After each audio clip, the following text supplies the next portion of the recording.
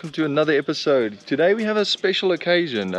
Rickard from Dustin Mud Media has invited us to come and test a very peculiar bike. We think might be the future of bikes, but now we need to figure out the first problem is how to start these bikes. They don't have a kickstart, so it's a bit of a mission. We have Rolf here on the Googles trying to figure out. So let's get to Googling and see what we can find. So we finally figured out what we needed to start this little thing. So here's Rickard, thank you for, let me put it back there. There we go, see, now it'll start. Yeah, thanks for like inviting us to come and test these bikes. So he's going to give a little rundown on how to ride these bikes. Super simple. Once you've got the kill switch on, you just hit the little button over there, and then you'll see the lights are running through, and then it's on. It's idling. It's got 3 different riding modes and 3 different braking modes. So riding mode number 1 limits you to 45 kilometers an hour. Riding mode number 2 limits you to 70 kilometers an hour. Riding mode number 3 is basically unrestricted.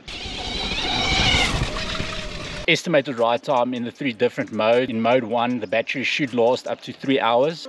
Mode 2 and mode 3, you're looking at around about 1 hour's worth of riding time, and the battery takes it's 1 hour to charge up to 80%, additional 2 hours to charge the last 20%. And then lastly, the braking modes. Braking mode number 1 is no brake simulation. Number 2 is similar to like a 2-strokes engine braking, and mode number 3 is similar to a 4-strokes engine braking. Yeah, I think that's enough technical on the bike. We need to rip the bikes. Let's go.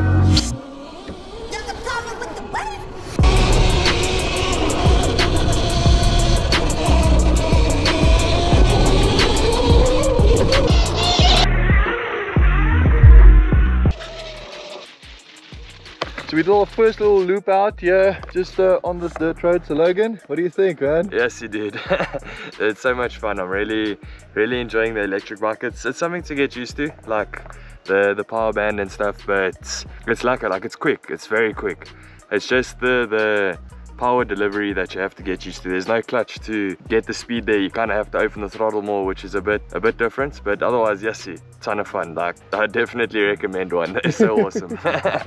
No, I agree. And like I said, me with a beginner rider, I had it on the 4-stroke engine brake just to like have that little like familiarity. Like, it's easy to ride. You have to get used to the power, but yeah, you feel like you want to shift. But yeah, it's pretty cool. But let's make our way back, and then we can get Rudolf on it and see what his opinion is. Maybe Rudolf can flip the thing. Cake, if you guys want to have a backflip on one of these things, maybe hit up Rudolf and we can get a backflip on it. Rudolf, what do you think of the bike? That's pretty interesting. Definitely not something that I'm used to or ridden before. Yeah, it's strange. It's otherwise. The power, you think you can flip it? I definitely think so. We need a bit more momentum because it's a bit underpowered coming from a 350. But I mean, that's obviously everyone will know that. But it's a lot faster than I thought. Definitely. It's impressive. Well, we got Rudolf with his injured knee on the bike, testing it out. And there we go. Yes, we tested out some of the electric bikes. Again, thanks Rickard. Go follow Mud and Dust Media. Thanks for the invite and testing the electric bikes. Those bikes are a lot of fun. They're a hell of a lot of fun. Logan. Yeah, I really enjoyed that ride, and thanks again for the opportunity. Yeah. To ride them. So yeah, if you guys want to go and test them out on the 19th of Feb, they have a whole demo day at Rhino Park. So yeah, go and hit them up, or just like down below I'll put all their social media info. Go and follow them, go and see what they're up to. They're really making cool things, and I think this is only the start. If this is the start of their electric bikes, really think it's going to be a cool thing. But yeah, thanks for watching. Smash that subscribe button. We have a shit ton more content coming, so thanks for joining the journey. There we go.